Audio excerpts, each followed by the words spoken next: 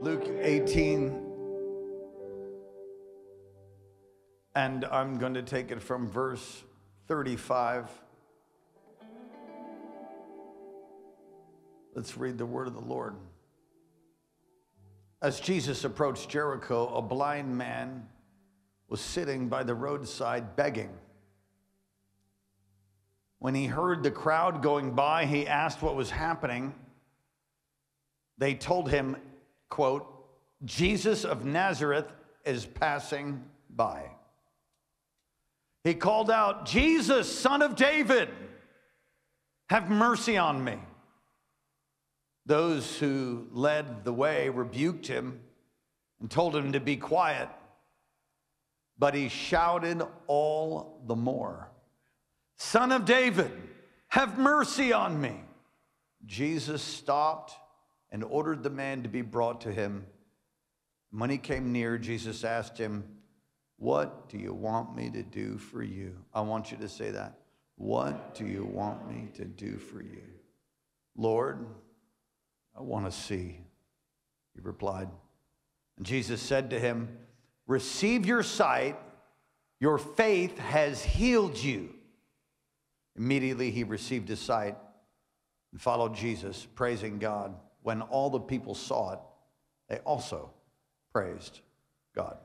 Father, thank you for this service tonight.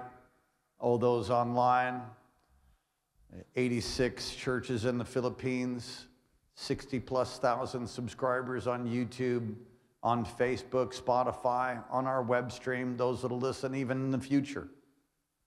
We ask that you would mark us tonight with a powerful touch of your Spirit. Even as you were passing by the man blind on the road to Jericho, you're passing by tonight. Jesus is passing this way. So may lives be forever altered, each and every one of us. We ask and declare in Jesus' name. Amen. You may be seated. Again, we do have notes for you. I've had a lot of feedback on our Sunday morning service, Sunday night service as well, the KSM commencement. The powerful word, is there not a cause? You want to go and avail yourself to that.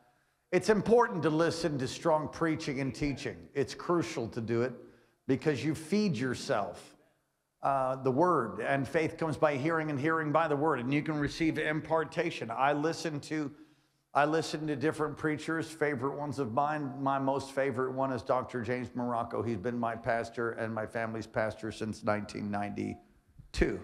And we're so grateful as he is now leading the work in Dallas.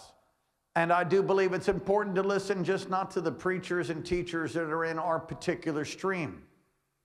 I think there's tremendous preachers and teachers in every stream. There's people under bridges that can preach and teach better than anybody here. They might not just be saved yet, I don't know.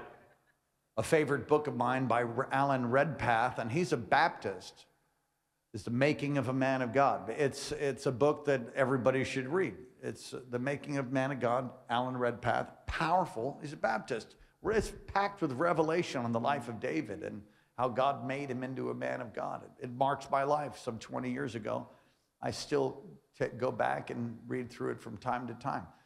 And the text that I've chosen to preach to you tonight is going to be powerful for you. And it's powerful for me as I studied it. And in reference to hearing good preaching and teaching, I'm told that Sunday morning was one of the best messages ever preached here. I don't know that that's the case. I mean, it'd be like level 1 through 10 or whatever, but I don't know. I just know that God touched people, touched me. Power, God set people free. I had people weeping, people calling me, people texting and said, my gosh, I was so impacted by that. And that's in a series called Sound Mind. We have two more messages in the series, and then we're going to move on to another one that'll take us through the 4th of July about America being healed. And I'm looking forward to preaching those messages to you. This is a beautiful passage and an introduction.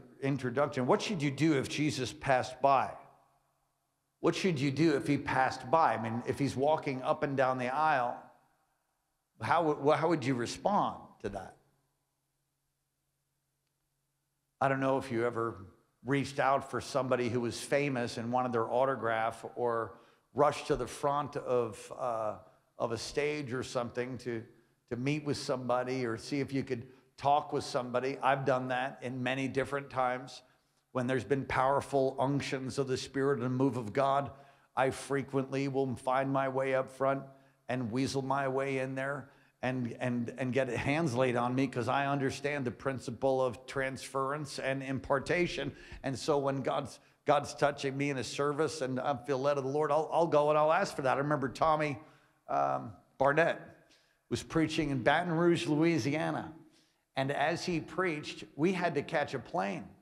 And we had to get up and leave towards the end, right before the altar call. And so Dr. Morocco and I and some of the other pastors that were visiting that church in Baton Rouge were walking out. I said, can we just wait?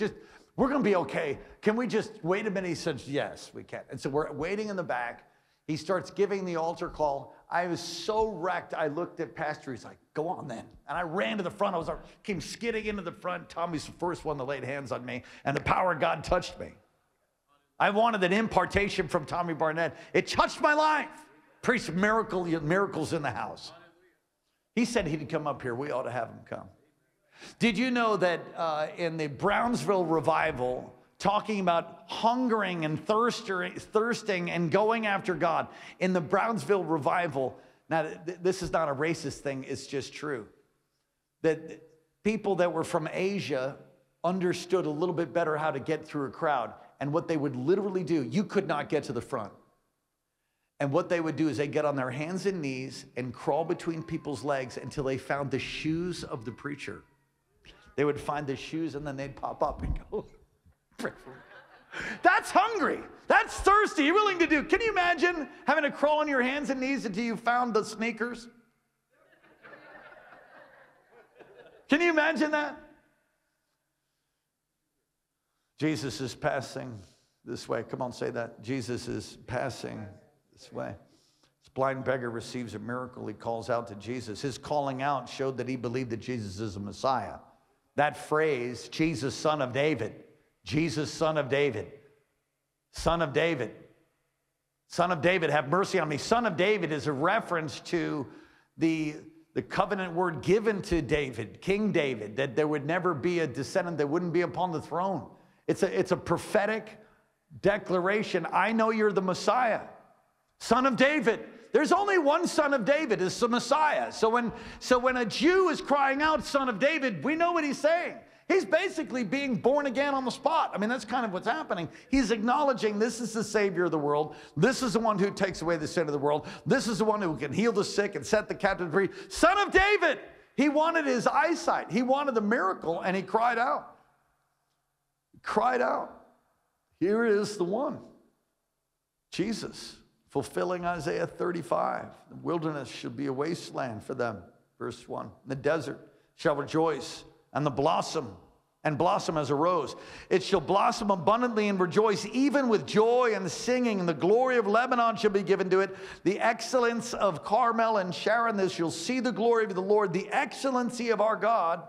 Strengthen the weak hands and make firm the feeble knees. Say to those who are fearful, be strong, do not fear. This is a messianic prophecy. He will come and save you. Verse 5, then the eyes of the blind shall be opened. Now, I don't know that he knew that text, but he knew enough.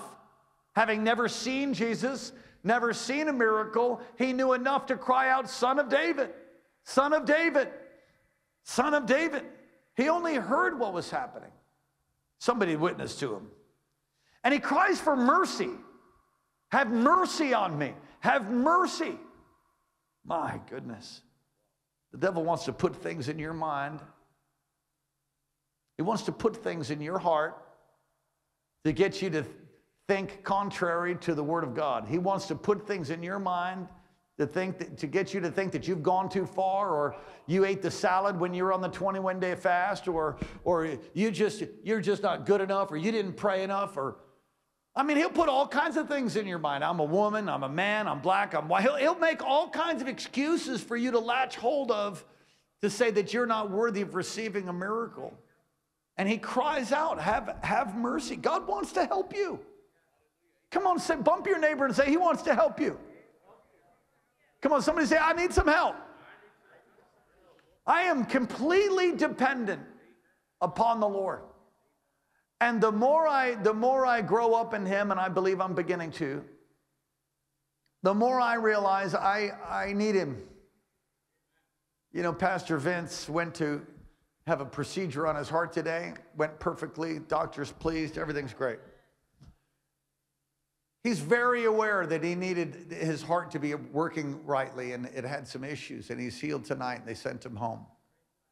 You need God. I need God. Without God, you're going to drop dead on the spot. And sometimes we take that for granted. And this boy didn't have eyesight, and he knew that Jesus has mercy. The Son of David had mercy. So God wants to help you. He wants to meet your need.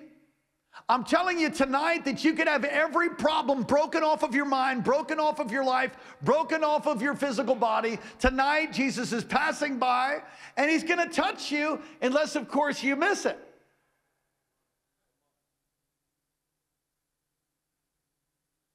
Blind man only heard that Jesus is passing by, and he begins to shout out. He had to persevere. He persevered in crying out. Even when he's rebuked. Even when he's rebuked.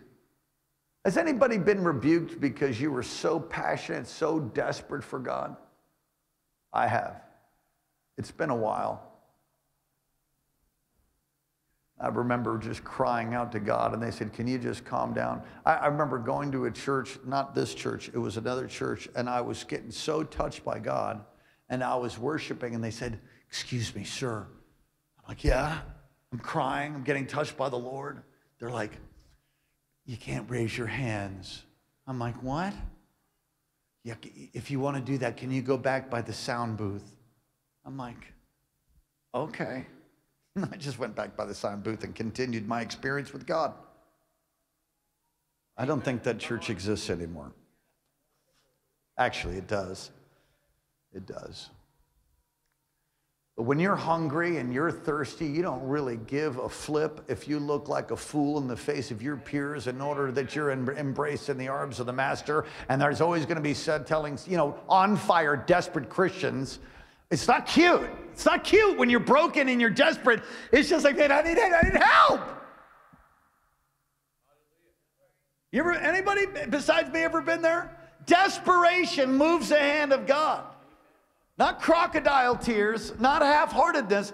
And this boy was crying out so much, everybody like, shut up. Persevere. James 1 and 2, consider it pure joy, my brothers and sisters, when you face all kind of fiery trials. But you can know that because you know that the testing of your faith produces perseverance. And let perseverance finish its work so that you may be mature and complete, lacking nothing. Perseverance is a character quality of a Spirit-filled believer. It's really a character quality of every believer, not just a Spirit-filled one. Persevere. You have to endure. You have to keep fighting. You have to keep keeping on. You have to keep crying out. You have to keep believing. Don't stop believing. All right, I got to say, that doesn't even sound good. Just don't. Everybody say, don't stop. Don't stop. And I love how Jesus says, bring him near. When your desperation is sincere, you will always be embraced. A broken and contrite heart, he will not spurn. He's close to the brokenhearted. Jesus said in Matthew 11:28, come to me, all you who are weary and burdened, and I will give you rest. Take my yoke upon you and learn from me, for I am gentle and humble in heart, and you'll find rest for your souls. I have been out of kilter in my life with the Lord before, and that is painful, where you're out of order, where you're out of balance. I remember early on, I was struggling with a man-pleasing spirit many, many years ago, and I got healed of it. But in the process of being healed, I accepted so many responsibilities that I had barely any time to do anything for my family, for Pastor Karen. It wasn't good. I had a Messiah syndrome. Any phone call, anything, any day off, I'd drop anything and go help anybody all the time. Now, don't you do that now? No, I don't. I don't. I'll help people, but not at the cost of the detriment of my marriage. We serve hard. We work hard. We're diligent. We believe in that. But you don't do it to the degree that you destroy your family, your kids. They never see you. Come on, that's not good. That's not good. Let me try that one more time. That's not good. All right. So during that course of time, I remember accepting one more responsibility. I could tell you my schedule, but I mean, it was impossible. I mean, it was so stout, and I was cracking under the pressure of it. And I remember coming into a staff meeting, and I was starting to weep because I didn't know how I was going to make it through the day. And I started weeping, and Dr. Morocco's looking at me. And finally, I just sort of popped right there. I said, "Hey, doctor." He's like, "Yes." I said, "If his burden is easy and his yoke is light, what's this?" And he's like, he just kind of looked at me, and Pastor Colleen said, "Jimmy," which is what she calls him, "he needs prayer." They came, they laid hands on me, and I think I left with more work.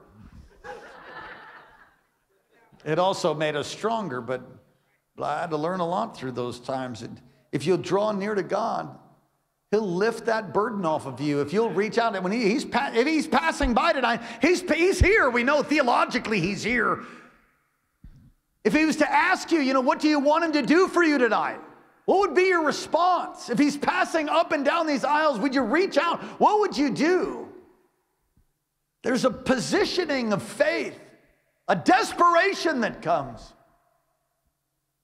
Are you desperate? Years ago, the Lord said, "You need to be desperate for me." I said, "Well, I'm not feeling all that desperate." He said, "I can help you with that." Sometimes I just want to pray, Pastor Gil. Everybody has troubles, so they just come to the Lord. Don't look at me like that. Does anybody remember 9/11? 9/11, the church received all kinds of phone calls, people calling the church, asking for prayer. That Sunday after 9/11, did anybody go to church the Sunday after 9/11? It was jam-packed. And we saw people return that hadn't been in church in years, months. People were like, we just didn't know. We didn't know what was going to happen. Is this it? Are we going to be totally invaded now? There's no aircraft in the air.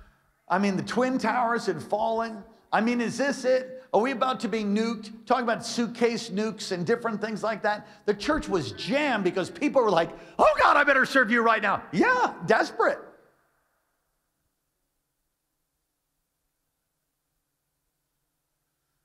The moment of faith comes when Jesus asks, "What do you want me to do for you?" Now, I want you to think about that. What do you want me to do for you? If the Lord is to ask you that question, what would you say? I mean, you think it would be obvious. I mean, there's a blind man. He had a blind beggar's garment. It would be something, it was almost like a license to beg. That would be part of the culture. So he probably had that garment. He is there talking to Jesus. Obviously, "Jesus, Son of David." I mean, obviously he's blind. We all know he's blind. Do you think Jesus, listen, even if he didn't look blind, Jesus knows everything. Jesus knows he's blind. So he's blind. Why would Jesus ask him, "What do you want me to do?" Why? What's the obvious answer? "I'd like a peanut butter and jelly sandwich." That's not the answer. I want my eyesight. Well, why would he ask him then? Why would he? Come on, think about it. Come on, help me out. Why would he ask Jesus? Why would Jesus ask the blind beggar, "What do you want me to do for you?" when he knows full well he's blind? Faith. Who was that? Bonus, bonus, bonus, bonus. I know some of you were thinking it, you get a bonus also. Faith, but I don't really like it. What do you mean you don't like it? Well, I don't really like it because it's very different than what he does at other healings and miracles. He would command, he would spit mix some mud and jam it in someone's eye. He would command healing. He'd speak and people would be healed. This is different. He says, what do you want me to do for you? And he says, I want to receive my sight. And he says, your faith has healed you. You know why I don't like that? Because it puts the weight of responsibility of miracles. I mean, I like it and I don't like it. But it puts the weight of responsibility that God's going to move according to my faith. So what's my level of faith? Where's your level of faith at? You're believing God to do miracles. You're believing God for provision. You're believing God for eyesight. You're believing God for those things. And he says, what do you want me to do for you? He elicits from you, asks of you, what do you want me to do? And he's getting you to articulate and speak, in this case, a blind beggar who everybody knew was blind. I want to receive my sight. And he says, your faith has healed you. Now that's brutal, because how many things have happened because we didn't have faith? Now I've seen people abuse people with this. Well, that didn't happen because of your faith. Oh, shut it. Don't you ever say that to somebody, because you have no idea. You're not God. And don't you ever say that. That's spiritual abuse. Is it true? It's possible. Yes, it is. So then you have to examine it, but examine your life and then look at the possibility. Well, you mean if you have faith that can tend to ask, I'll tell you what I want you to do. I want you to give me a building in Eagle River. I'd like one in Anchorage, and I want this one paid off. I'd also like the 10% of the population. I want to cover the earth of the glory of the Lord. Oh, I want God to see your power poured out or raise the dead. I mean, what's the level of what your faith is at? I got like a amen from Pastor Karen. Are you guys all right? Could it be that things aren't happening to the degree that it could happen? Yes. Emphatically, yes. And that's the part I don't like it, because it makes me having to be responsible for my faith. But on the opposite side, it's a beautiful thing. The possibilities of that are literally limitless. With God, nothing is impossible. Lift your hands to heaven. What do you want me to do for you, the Lord would say. What do you want me to do for you? Come on, shake the lint out of your heart. What do you want me to do for you? What is the 911 for you tonight? You begin to ask him. Because Jesus is passing this way. The statement, receive your sight, for your faith has healed you. Wow. And instantly he's healed, and he follows Jesus, praising God. God is speaking to us, the Lord's speaking to us. Who do you see Jesus to be? There was some dumb movie out a while back. I only saw like a little couple clips, and just this guy that needs a lot of healing, constantly talking about little baby Jesus, and the baby Jesus, he's the baby Jesus in the manger, baby Jesus. Well, but he does not a baby Jesus in a manger anymore. He's the conquering king. He's a resurrected Lord. Some people like to keep little baby Jesus in the little manger and keep him as little baby Jesus. How cute. It's cute for Christmas. But if you have a distortion about who God is, if you don't know who he is, now how do you know who he is? You know who he is by his word. So when you learn his words, you get to see who he is. And then you see him moving, and you see his fingerprints all over your life and all over, everywhere. He's the creator. You can't look at a flower and realize that he's just not awesome. You look at your own lives. You look at your fingerprints. Our daughter's pregnant. We've got a grandchild on the way. They go to get not the MRI, what do they do? The sonogram. They go to get a sonogram, and the kid's like, nobody knows. They take a blood test. We don't know if it's a boy or a girl. They're like, we're going to find out. And the child's like, no, you ain't. And they see this. I watched this precious grandchild of mine swallowing. I see the spine and the heartbeat, and I just can't help but laugh. I've just watched this video. I know you've watched it a dozen times yourself. I've watched it. I just watch it go, yes.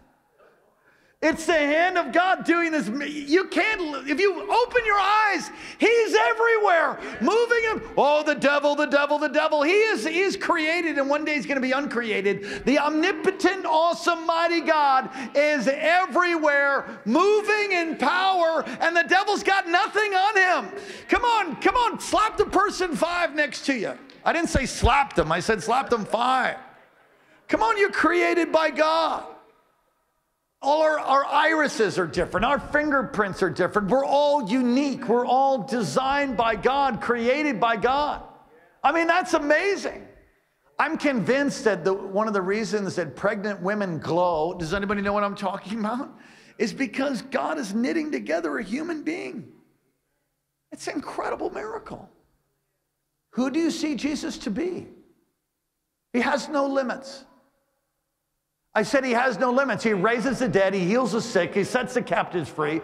He's the same yesterday, today, and forever. He can do it for you. He can do it for your family. There's nothing he can't do. So if you read the word, your faith will begin to grow, and then you'll realize, my gosh, he can do it all. But if you're distorted in your thinking, you don't read the word, and you don't believe it, then you'll never even contend for that which he was crucified for and rose again from the grave. Am I making sense?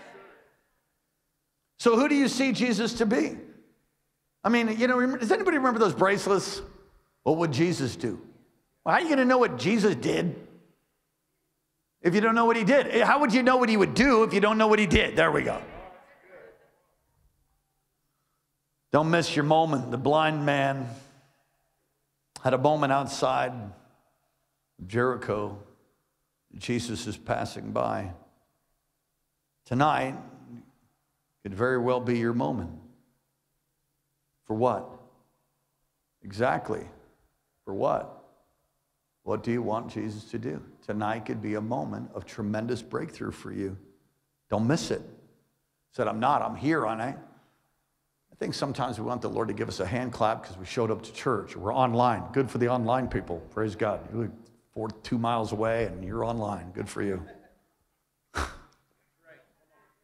I know you couldn't make it. I'm not knocking. I'm just talking about the ones that are lazy. You're sitting there. It's not the same. You're online. I mean, I understand that people are tired or whatever and different things. Please don't hear that the wrong way. But oftentimes we can just be content with sitting at home, and we can just get content with casually cruising. I'm not going to go to EMP. I'm just going to listen, and I'm all for that. I think that's better than not listening. But you can miss him. I've preached sermons where I was counseling people a month before, 2 months before, that if they would have only been in that service, that they would have been totally free. And others were free, but they decided that day to go golfing or something, not in Alaska, obviously. They decided, well, I'm going to do something else. You never know when your moment will come. There's kairos moments. Kairos is a Greek word. I think there's 5 words for time. Kairos is where time and destiny meet. God could touch you tonight if you were here. As I'm preaching to people that aren't maybe even listening. He can touch you across the internet, of course. But you can miss your moment by casually just hanging out. Listen, the reason we have Sunday night, I think a bunch of Sunday night services are going to start all over the valley. I've been a little mouthy with some lately. Well, I mean, what are you doing? Oh, you got to make another message? Grow a spine. Sorry. That wasn't nice, Lord.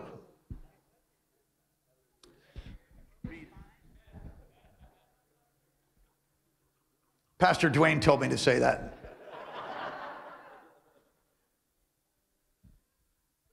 There's a whole way of thinking that if you can't have a Sunday night, and God forbid you have a Wednesday, because people have a life, and you're going to wear them out. It's a bunch of woke, pathetic, ridiculous. It's ridiculous. If you need rest, stay home. Glory to God. And other people will come that couldn't even make Sunday morning because they're working or because they shouldn't work on Sunday morning. Okay, Brother Pharisee. Listen, sometimes you have to work on Sunday morning. Sometimes you have to do something. And the other thing for me, I'll just tell you, when we came into the church, we were in every service. You know why? It was the freshest party in town. I'm like, oh yeah. Let's say hi to our friends. Let's get touched by the Holy Ghost. Let's grow in the Word and rack up eternal points in heaven. Come on, let's give, let's pray. Let's see someone saved. I mean, what else would you want to do? Watch Days of the Idiots on TV? Restream The Cattleman or something from like 1950 or whatever it is? Okay.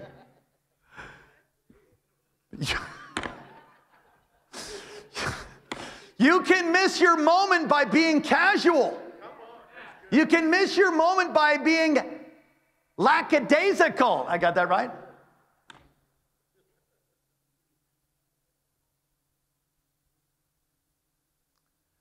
And there are some who have missed their moment. And I don't want to miss mine. And I know I'm preaching to the choir, as the old phrase goes. You know why that phrase, they're preaching to the choir? Because the choir, they're going to amen you, and they're in church. You know, you're like Wednesday night. I mean, you come to church on Wednesday night, you're hungry, you're thirsty, you want to hear the word, you want to grow in God. I mean, otherwise you wouldn't be here. Sunday morning can be the toughest crowd. But don't miss your moment. God is speaking to us, the Lord is speaking to us. How desperate are you for Jesus? How desperate are you? I mean, I don't have a desperatometer meter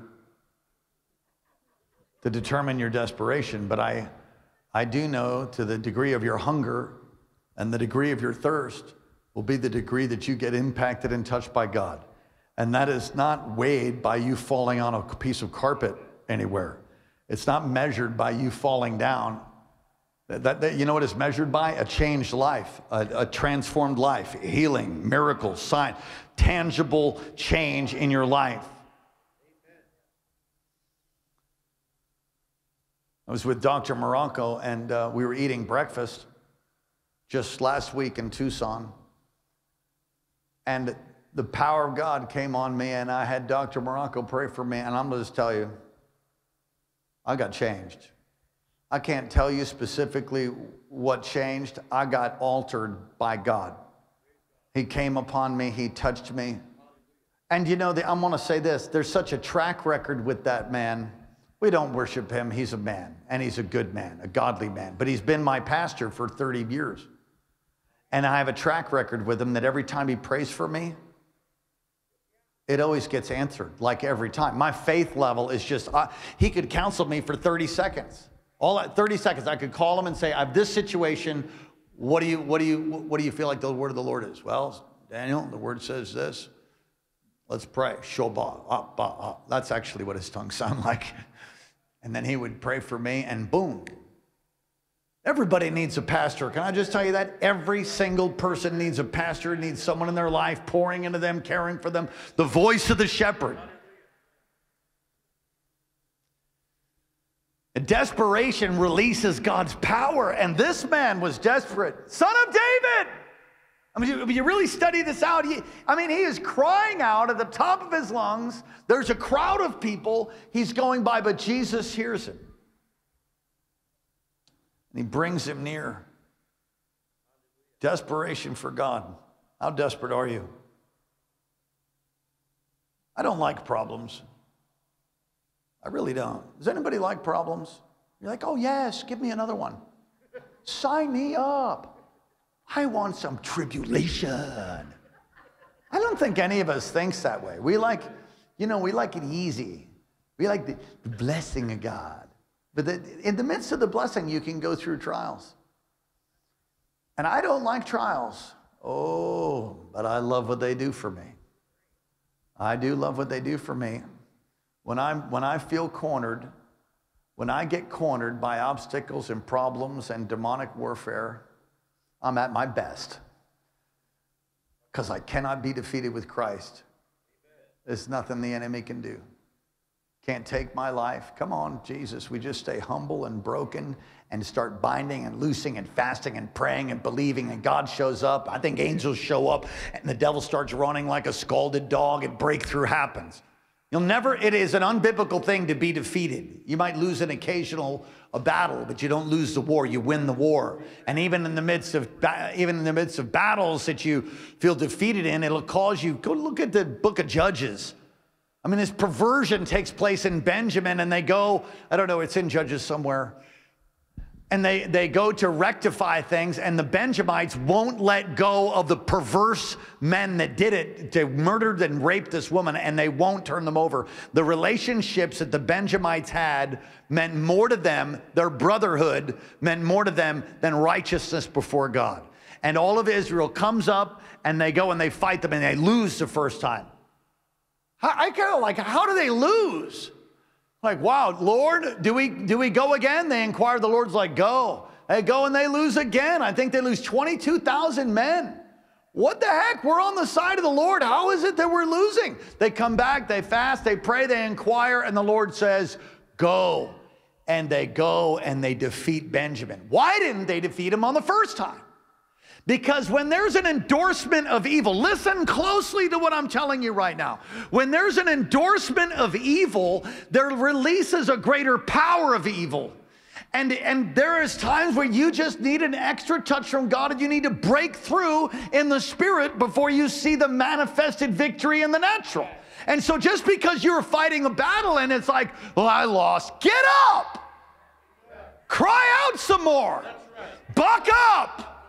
Lace up your gloves and get back in there. If it's the will of God, if it's the will of the Lord, don't shrink back, don't quit, don't let up. Son of David, son of David, son of David. Hallelujah. That was my prayer language. It doesn't need to be interpreted. Lift your hands to heaven. Hallelujah. Don't ever quit. Quitting is a 4-letter curse word I've taught my children. You will never hear me say, I quit. I've felt that way before, but feelings are deceptive. D, let us follow Jesus. Share our testimony so others will follow him too. That's what this man does. Keys, please. He's following Jesus.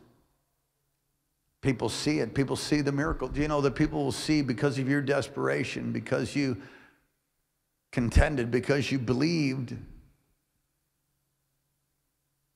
you'll walk in miracle power. And as you walk in miracle power, your family's going to see you.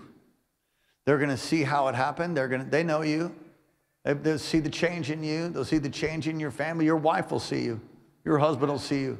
Your teacher will see you. Your peers will see you. I was talking to a young man who was headed for destruction. February, God visited him. And he gave his life to Christ. And then he went back and started telling all his friends that he gave his life to Jesus. His friends didn't believe him at first, but they noticed that he's no longer cursing. They noticed he doesn't want to drink and drug anymore. They noticed he's different and he has joy and he's going to church and he's talking about Jesus. And they noticed that he was blind, but now he sees. And because of that influence of that young man and the transformation that took place, his friends are coming into the church, left and right, left and right, left and right. They're like, I want to see what is this? What is this thing? Jesus is passing this way. Come on, he's passing this way. What do you want him to do for you tonight? I hope you enjoyed the broadcast and it's enriched you and helped you in your life. If you've never made a decision to receive Jesus Christ as your Lord and Savior, would you do it now? Pray this prayer with me right out loud. Say, Dear Heavenly Father, thank you for sending your son Jesus to die in my place. Thank you that he rose again from the grave for me. Forgive me of all of my sin. Wash me, cleanse me, and make me new. Thank you for loving me, and thank you for hearing my prayer. Amen. Let me pray for you. I ask, Holy Spirit, that you would touch each and every person that prayed that prayer out of sincerity of heart. I pray a breaking off of every assignment of darkness, any chain, any bondage, any habit that's not of God, that you would sever it and set them free. I pray and ask, Holy Spirit, touch them and fill them now and use them for your purpose and give them a hunger for your word and for the things of God. In Jesus' name, amen. If you prayed that prayer, text us, would you, so that we can help you grow in the things of God. Text SAVED to the number 907-357-2065. If you don't have a home church, we hope that you would find a home with us here at Kings, Alaska. If you're in some other part of the nation or the world, find a good local church that preaches and teaches God's word and grow in the things of God. We love you.